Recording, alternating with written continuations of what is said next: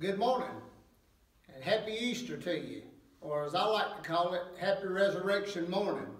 It's good to be able to stand and proclaim the blessed gospel of the Lord Jesus Christ, but it's what a blessing and what a privilege it is to be able to stand and preach the resurrection of our Lord and Savior Jesus Christ. As I think about Easter, what a difference that the first resurrection Sunday makes, and I begin to think about that. You know, the greatest day in history was that day that Jesus Christ came forth out of that tomb, and that was really the first Easter. You know, we come to church because on Sunday because it's the day of the resurrection, and ever since Jesus stepped out of that tomb and defeated death and hell and the grave, Christians, we've worshiped on Sunday, the first day of the week. You know, as I begin to think about that, I begin to think about that resurrected life of the Lord Jesus Christ. I got some scriptures that I'd like to share with you this morning, and just 4 or 5 points we'd like to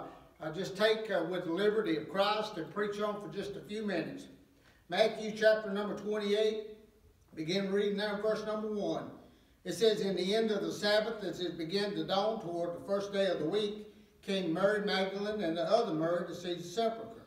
And behold, there was a great earthquake, for the angel of the Lord descended from heaven and came and rolled back the stone from the door and sat upon it." Can I just say this morning, that stone was not rolled away so Christ could get out. That stone was rolled away so that you and I could get in. His countenance was like lightning, and his raiment white as snow. And for fear of him, the keepers did shake and became as dead men.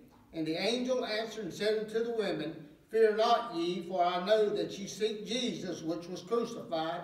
He's not here, for he is risen, as he said. Come see the place where the Lord lay, and go quickly and tell his disciples that he is risen from the dead. And behold, he goeth before you into Galilee. There shall ye see him.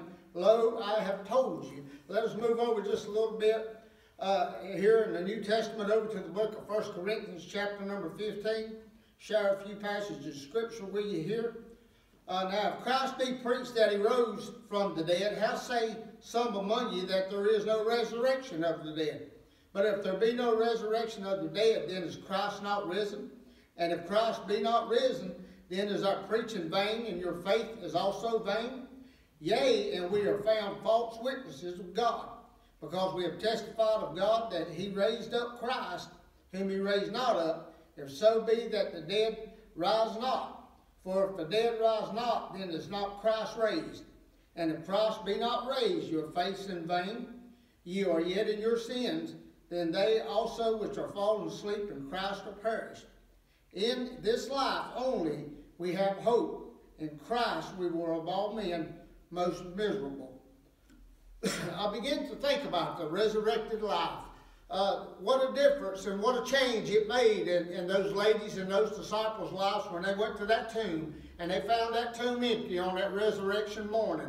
I began to think about the difference that Christ makes in us when we are truly born again, when we are his. You know, I began to think, are we living a resurrected life? I believe there's some things that's going to take place in our lives, friends, if we're truly living a resurrected life in the Lord Jesus Christ. You know, what does Easter mean to you this morning? For so many, it has to do with a rabbit. For so many others, it has to do with colored eggs or Easter baskets or putting on fine clothes or dressing up and looking real pretty and coming to the house of God. Can I say, friend, Easter means a lot more than that, especially if you are a child of God, especially if you are living a resurrected life. Can I tell you, if you are living a resurrected life in the Lord Jesus Christ, you're going to be living a new life. You say, "Preacher, what do you mean?" 2 Corinthians 5:17 says this, "Therefore, if any man be in Christ, he's a new creature. Old things are passed away. Behold, all things are become new." Can I tell you,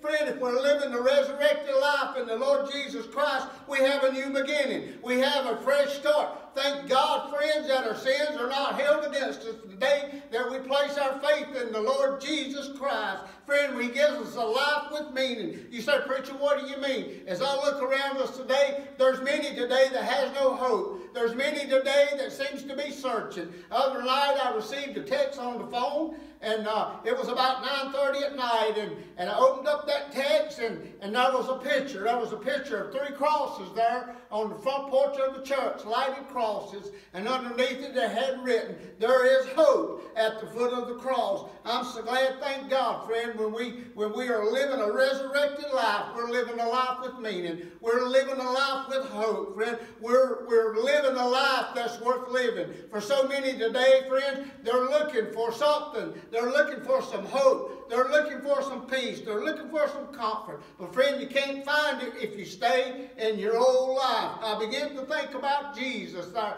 as those ladies came and they and his disciples there to that empty tomb. The Bible says that the angel told them, said, fear not. Can I tell you today, friend, if you're living a resurrected life, friend, fear not. Though the world may shake, though it may quake, we're living with a blessed hope. We live, friend, because He lives this morning. I'm so glad, thank God, as Paul wrote over in 1 Corinthians, he said, if Christ be not risen, then our faith is in vain.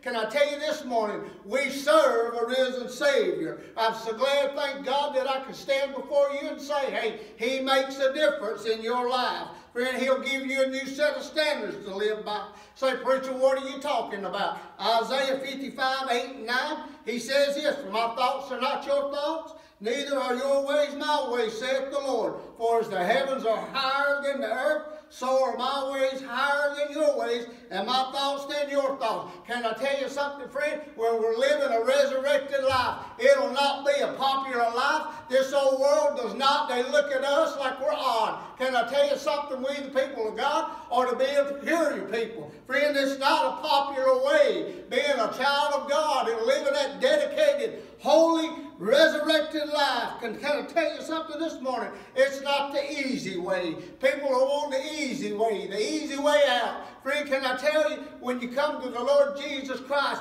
He never promised us that we'd have a rose garden. He never promised us that there would be not be any bumps and not be any holes along the way and along that journey. But He did promise us, if we'll hold to Him, if we'll cling to Him, if we'll look to Him with eyes of faith and a heart of love, that He would guide us and He would lead us. Friend, it's not the easy way, but can I tell you something right now this morning? It's the right way and it's the only way. Friend, it's the holy way. Friend, if you want to live a resurrected life, friend, we're going to have to live according to what God says here. He says there in Isaiah, He said, for my thoughts are not your thoughts, neither are your ways my ways, saith the Lord. For as the heavens are higher than the earth, so are my ways higher than your ways, and my thoughts than your thoughts. Friend, can I tell you something right now? Living a resurrected life for the Lord Jesus Christ is the right way.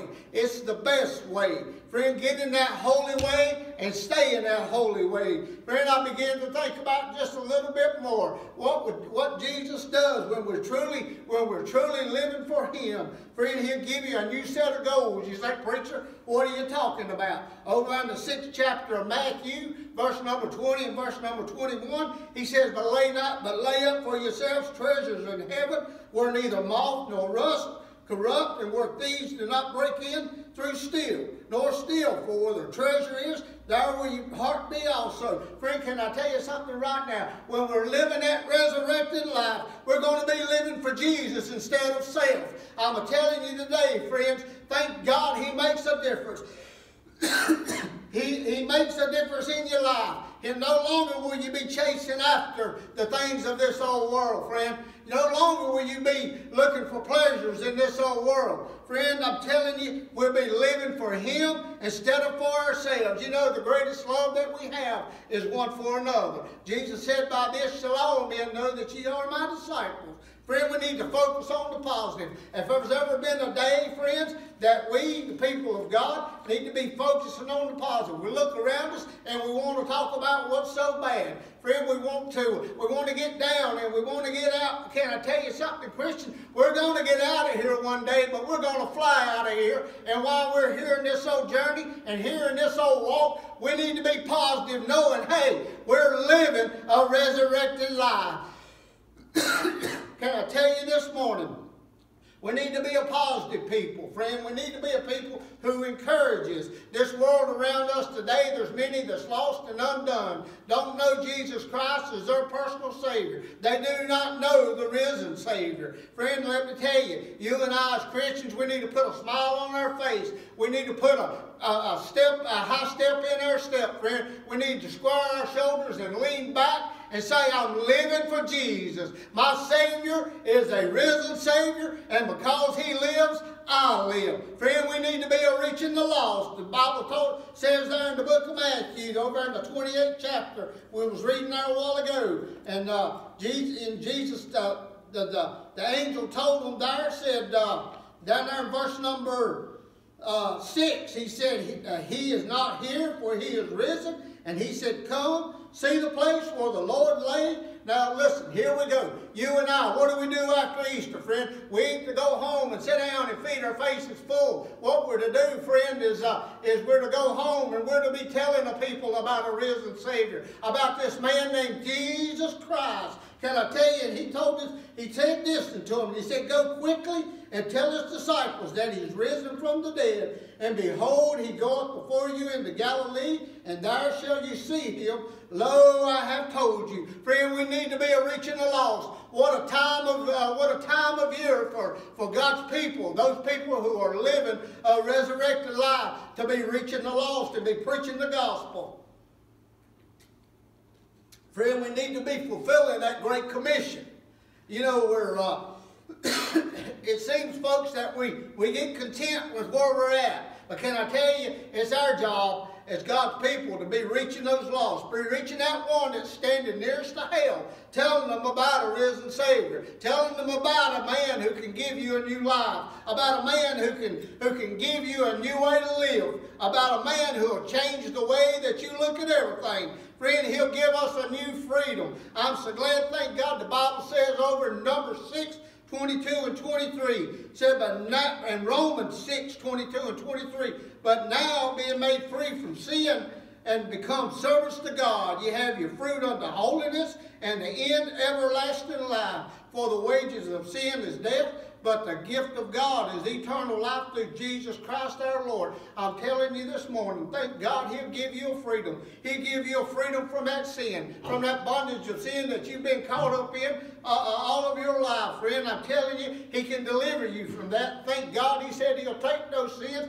cast them as far as the east is from the west, to be remembered no more. I'm so glad that He does not hold my sins against me. Friend, the day that He died on the cross, shed that precious blood, my friend, He covered my sins. My sins, He died for my sins. He died for your sins.